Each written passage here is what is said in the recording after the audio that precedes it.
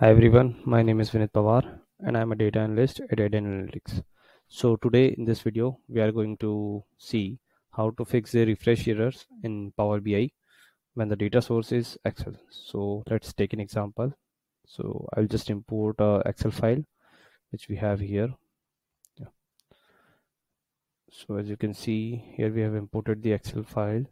So we have a table name which is named as table name and a sheet which is named as sheet name. So first we will import the sheet. So as you can see here, we have imported the sheet. So what kind of error you will get when you have imported the sheet? So suppose if you have if someone has renamed the sheet name. So let's take an example. So here we are changing the sheet name from sheet name to sales underscore data.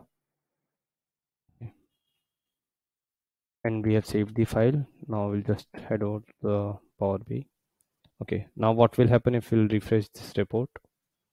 Okay, so as you can see here, an error occurred, which is the key didn't match any row in the table. So how to fix this error? So we just need to go to the error, click on edit settings, and we just need to point it out to the right sheet. So we have renamed the sheet from sales sheet name to the sales data. So we just need to select it here and we just need to click on OK. So yeah, so as you can see, the data source is now refreshing. If you click on refresh, so it will refresh without error. Okay, now let's take another example. So this time we will import the table, again the same source. Okay, yeah, now we will import this table which is named as table name.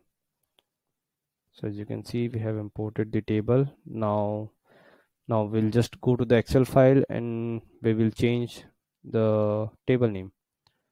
Go to the table name and we'll change this to sales underscore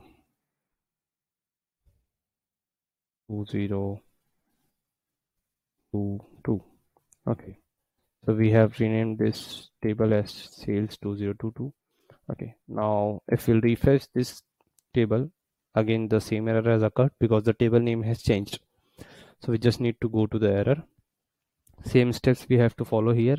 Go to the edit settings, point out to the right table name, which is sales underscore 2022, and you can see the icons for table and sheet are different.